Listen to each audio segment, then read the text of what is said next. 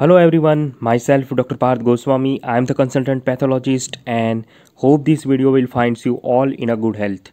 Today I am going to teach you about type 3 hypersensitivity reaction. So friends, this particular hypersensitivity reaction, type 3 type, will be mediated by immune complex formation, right? There will be immune complex formation. That's why it is known by the name immune complex mediated hypersensitivity reaction.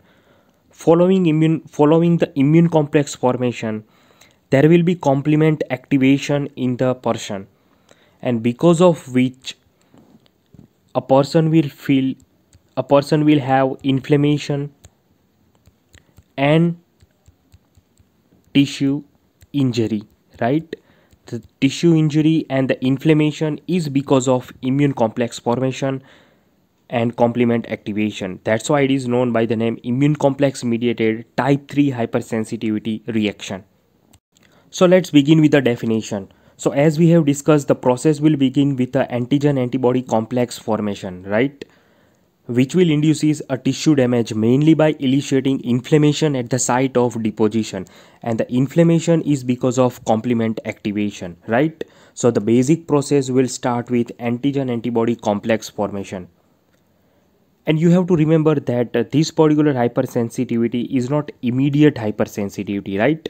The type 1 hypersensitivity was a immediate hypersensitive reaction, right? Here the reaction will occur several hours or after several days, right? It will occur over the period of several hours or several days. And usually it's an ongoing process. That's why the reaction will appear after 5 to 7 days sometime. All right. So, which could be the source of antigen, right? Which are the antigens here in this hypersensitivity? So, the source of antigen could be exogenous or endogenous. Exogenous means outside the body, like that of foreign protein injection, like that of diphtheria antitoxin injection, right? Antithymocyte globulin injection, or because of some infectious microbial infection. So that can serve as a exogenous antigen, which is administered in the body outside the from the outside, right? So it's a exogenous antigen, while endogenous antigens could be our own cells, right, within the body. For example, is antibody against the self antigen. If antibody forms against our own antigen, then it is known by the name autoimmunity. So that is an example of endogenous antigen. Now, following the antigen exposure, right, we have the antibody formation. So, what could be the site of such antibody formation and the immune complex formation, right? The antigen and antibody will combine and they will form an immune complex. So, which are the sites? So, they can be formed in the blood circulation, right, within the blood vessel, or they can form in a particular organ at extravascular site, right? They can develop in kidney, in joint, etc., where antigen might have implanted previously, right? So it can form in situ within specific organ or in a blood circulation. Now, which could be the site of immune complex deposition? Once the immune complex form, they can deposited in specific organs, right?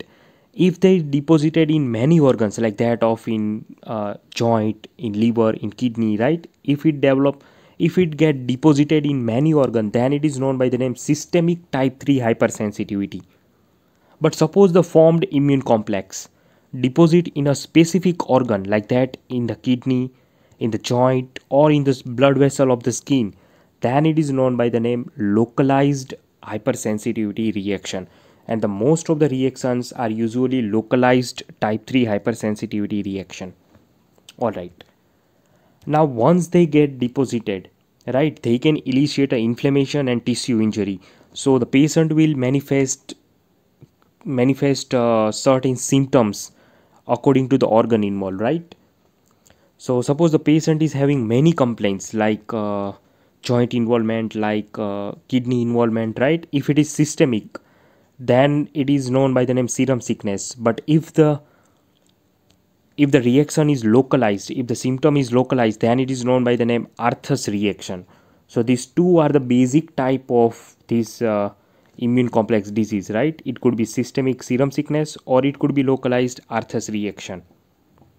And see, friends, this systemic illness is very rare nowadays because the foreign serums are not used nowadays commonly, right? So it's a very rare occurrence. Usually, the systemic disease develop after injection of foreign serum, right? Like that of diphtheria, antitoxin, etc. So it's very rare nowadays. The common one is localized, right? All right. Now, pathogenesis of type 3 hypersensitivity. Now, see the summary of pathogenesis. So, first of all, as we have discussed, the patient will have antigenic exposure. It could be exogenous or endogenous. So, following antigen exposure after say 7 to 10 days, right? Within 7 to 10 days, the patient will develop antibody, right? The B cell will get stimulated and they will form the antibody. This antibody will combine with antigen and they will form an immune complex. Now, friends, see such immune complex formation, right? It can form after microbial infection as well. So such immune complex formation is effectively removed in a normal person in the liver and spleen by the process of phagocytosis, right? Commonly it is removed. The immune complex will be removed. But in a hypersensitivity person, right, in specific person, susceptible person, this immune complex will not remove effectively, and so they will get deposited in organs, right, like that of in kidney, in joints, in liver, right, in the blood vessel. And so because of deposition they will activate the complement, and because of complement activation the patient will have inflammation and tissue injury. So this is the complete pathogenesis of type 3 hypersensitivity reaction. Don't forget it. Again, I am summarizing. You have the antigen exposure, following which there will be antibody formation. The antibody will combine with antigen and they will form an immune complex. If this immune complex not removed effectively by phagocytosis, then they will get deposited in organs, and in the deposited organ they will initiate a inflammation and tissue injury by the complement activation. All right. So that was about the pathogenesis of type 3 hypersensitivity reaction. Now you might have questioned that how complement activation initiate an inflammation. So see friends, we have already discussed it in a type 2 hypersensitivity reaction. If you have not seen that video, then check the playlist, or you can click the link in the description section, right? So in that lecture we have discussed that during the complement activation in the subsequent step, right, the complement 1 to complement 9 will get activated, right? They are the inactivated protein, they will get activated, and during this activation there will be release of C5a as a byproduct, and this particular byproduct act as an anaphylatoxin, and they will act as a chemotactic substance for the neutrophil, and so they will recruit more and more neutrophil because they are chemotactic for neutrophil. So at the site of immune complex deposition there will be complement activation, and because of complement activation you will have release of C5a which will recruit more and more neutrophil. So at the tissue deposition of immune complex you will have more number of neutrophils, right, because of C5a, because of complement activation. And we know very well that in the neutrophil there is a presence of many granules, right? They will contain lysosomal enzymes and arachidonic acid products. So these lysosomal enzymes, hydrolytic enzymes and the arachidonic acid products will get released from the neutrophil, and they will initiate a tissue damage. And additionally there will be formation of reactive oxygen species, particularly they will form of free radicals. So because of that there will be tissue damage. So again I am telling, because of complement activation the C5a will be released. The C5a will recruit more and more neutrophil because it is a chemotactic substance for neutrophil, right? Okay. And because of neutrophil accumulation there will be released of neutrophil content, particularly lysosomal hydrolytic enzymes and the arachidonic acid products. And additionally you will have free radical formation free radical species formation at the site of immune complex deposition, and all these will initiate inflammation and the tissue damage, right? There will be tissue damage. All right.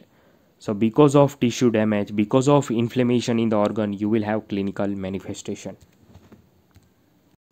So this particular diagram demonstrating antigen antibody complex formation in the blood vessel, right? Here the antigen is in the circulation. So the B cell will stimulate it and they will produces the antibody which will combine with antigen. They will form the immune complex deposition and they have get deposited in the blood vessel, right? And in the when they will deposited in blood vessel, obviously complement system will get activated, and because of which you will have the inflammation in the blood vessel, inflammation and tissue damage. And here the tissue damage in the blood vessel is particularly seen in the form of necrosis, particularly fibrinoid type of necrosis. So in the deposited blood vessel there will be vasculitis, you will have fibrinoid necrosis, right? And there will be inflammation of blood vessel.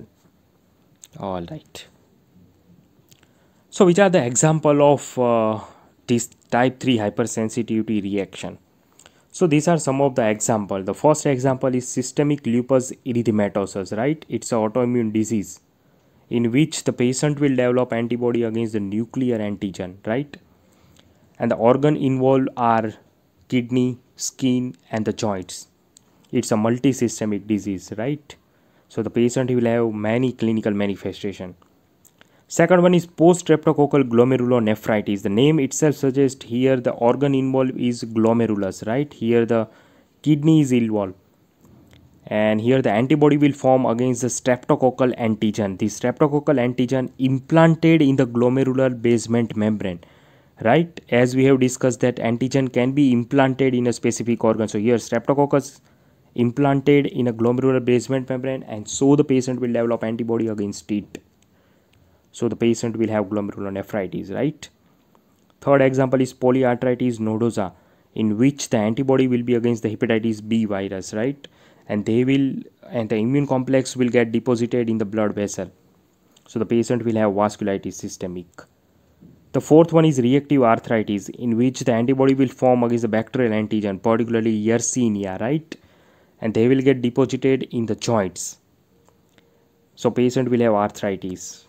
The fifth example is serum sickness, in which the antibody will form against the foreign serum protein, right? Which can be injected in the body. If in the body foreign serum proteins are injected, like that of antithymocyte globulin, then the patient will have immune complex formation in many organs, right? And the patient will have serum sickness. It's a systemic type 3 hypersensitivity reaction.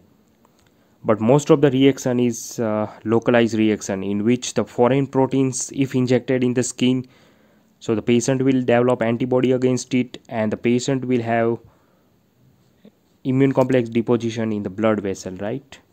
All right. So these 6 are the example of type 3 hypersensitivity reaction. All right. Now which are the clinical features of type 3 hypersensitivity? So see friends, the clinical features is according to the organ involved, right? Suppose if the patient have vasculitis or vasculitis, right, then the patient will have fever. In the polyarthritis nodosa, there will be vasculitis. So the patient will mainly manifest fever. Suppose the involved organ is joint. Here, for example, in the SLE, in the reactive arthritis, and right, in such condition the immune complex deposition is in the joint, so the patient will have arthritis and patient will complain joint pain. Suppose the deposition is in the skin, right? If there is a cutaneous vasculitis in arthros reaction, then patient will have urticaria over the skin. Patient can have lymph node enlargement as well. And suppose in the type 3 hypersensitivity, main organ involved is kidney, particularly it is involved in SLE, post-streptococcal glomerulonephritis, and it can be involved in serum sickness as well, which is a systemic type 3 hypersensitivity reaction. So if the kidney is involved, then the patient will have either nephritis, right, glomerulonephritis, right? So because of nephritis, the patient will manifest proteinuria. The protein will lost in urine, and because of protein loss in urine, the oncotic pressure will decrease, so the patient will complain the edema, right? Nephrotic syndrome can develop. So these are the clinical feature according to the organ involvement. So the clinical feature is always according to the organ involvement, right? All right. Now what could be the morphology of type 3 hypersensitivity reaction? So the morphology is according to the organ involvement, right? Suppose the blood vessel is involved, then as we have discussed, there will be mainly inflammation in the blood vessel, neutrophilic inflammation, and there will be fibrinoid necrosis, which is known by the name acute necrotizing vasculitis, right? So in the blood vessel there will be fibrinoid necrosis. All right. In the kidney there could be inflammation, neutrophilic inflammation, right? There could be changes of nephrotic syndrome, and if you observed it in immunofluorescence microscopy, then the deposition will be granular lumpy deposit of immunoglobulin and complement, right? Granular lumpy deposit. All right. So as we have discussed, friends, in the normal immune response, the immune complex will be removed by phagocytosis in the liver and spleen. So remember that immune complex form normally as well, because whenever you have microbial infection or whenever you have any injection of foreign protein, then obviously immune complex will form, and it will removed by phagocytosis in liver and spleen. If it is not removed effectively, then type 3 hypersensitivity will develop. All right. So thank you very much, friends, and hope this particular lecture will clear your fundamentals about type 3 hypersensitivity reaction. So friends, I will be right back with a new video in short time, right? Till then, take care and bye bye. See you soon in the next video. Take care.